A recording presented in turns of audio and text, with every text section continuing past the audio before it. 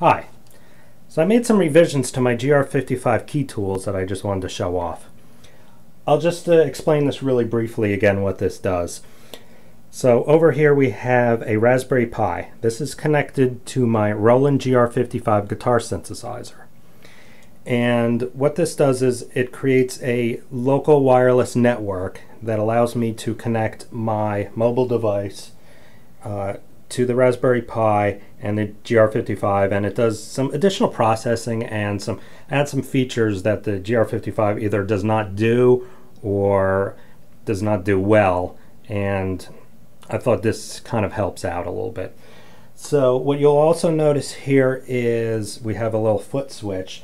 This enables and disables some of these features on the fly via a foot pedal, because I thought it wouldn't be too easy clicking around on your phone while you're playing guitar for some of these features. So I'll show you what this does. So the first option on here is a harmonizer that I created. You probably really can't see the text on here very well, so you'll just have to take my word for what it says on here. So this has all of your different notes and your different degree of harmonies, and this is basically a turn the harmonizer on or off and a scale major or minor. So I have this is connected to my foot pedal. So let's say I wanted to do a C, and we'll do a fifth harmony. So what should happen here, and I will do a C scale, a C scale C major. So what should happen here is you should notice these enable harmonizer should turn on when I click on my foot pedal here. But before I do that, I'll just play a C scale here. So you notice there's no processing. And then after I do this, this should turn on after I hit the foot pedal. You should notice that turns on, and we should have a processed sound. Nice little harmonizer sound on that. So this does different degrees of harmony. I can go up a octave, and that'll sweeten the sound. And this also goes down notes, so we could go down 5.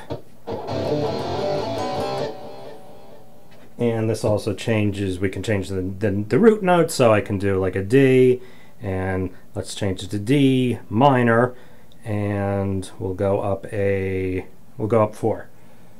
So you should hear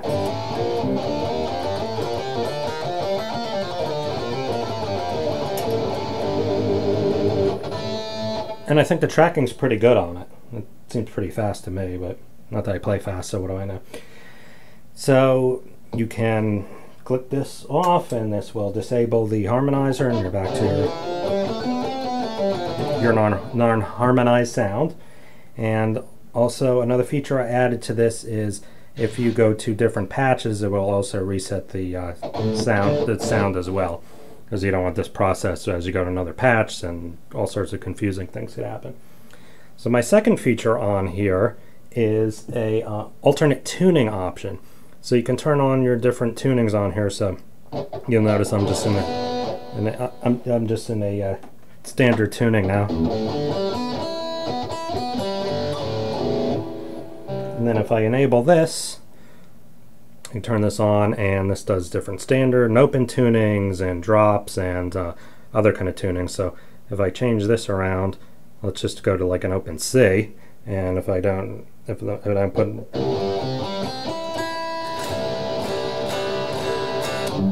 just does a C right away in that kind of tuning. And if I change this around too,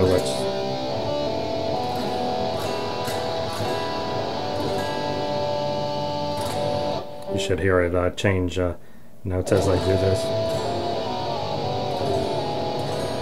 So this is pretty much a really easy way to dial in an alternate tuning. So that's how that works. Our third option on here is an instrument picker. So what this does is, I wanted an easy way to just cycle through the instruments without going on the GR-55 itself. So this, I can turn this on, and this will cycle through our different PCM1 instruments.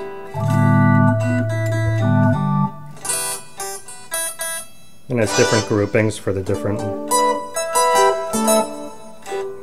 instruments. So that's how that works, and same kind of thing. You cycle your patch and it'll turn it off. So that's that. And my next feature I put on here is a pitch bender. So what this does is, I wanted to simulate something like a whammy pedal. So what this will do is I can cycle anywhere from 0 to up a pitch of up to 12, and from 0 down to -12. And when you enable the pitch bender, this takes over for the pedal. So I have my non-expression pedal set up as volume. So when you turn this on, it disables the volume and enables the pitch bender thing. So if I put this up to 12, this should when I enable it, you'll notice I'm going up 12, and then I can change this to down, detune to 12.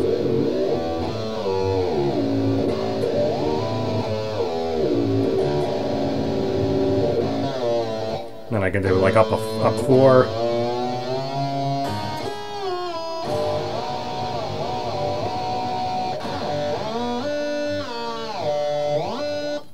That's how that works.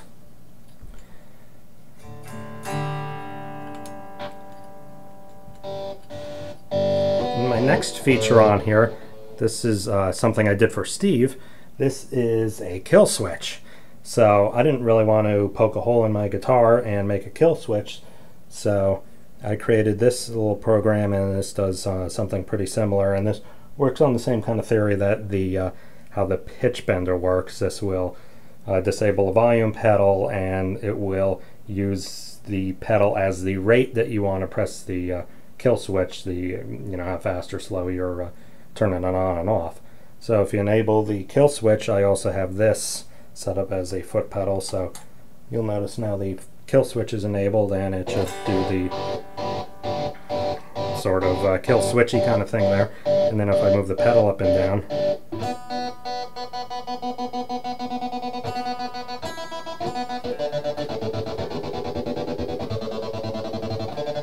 you can change the rate of the kill switch.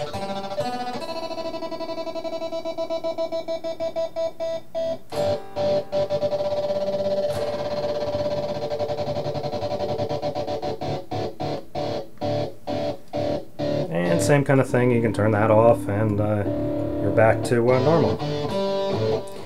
And the final option I have on here is, I just call this Power Tools. This is just used to turn the Raspberry Pi off, since there is no official power button on the Raspberry Pi, and you just don't want to dump the power on it, because that could be bad, because you could end up corrupting your SD card. So this is used, you just cycle these two buttons here, and this will send a shut-off command to the Raspberry Pi and turn it off, so it'll be able to use the next time you turn it on, and you could use all these tools. So if anybody's interested in this, let me know. And one thing I failed to mention is this is coded in pure data. So I could just give out the pure data module, and you could run that off of a Linux or a OS X or Windows machine without actually having to go through the bother of using the Raspberry Pi. The only reason I like the Raspberry Pi is it's a self-enclosed unit, and it's portable, and I think it does a nice job in that there isn't a lot of extra hardware sitting around to be able to do this. So if anybody's interested, let me know, and I can give some further details, or the pure data patch, or pretty much explain how to set up the whole Raspberry Pi to do this. Okay, thanks for watching.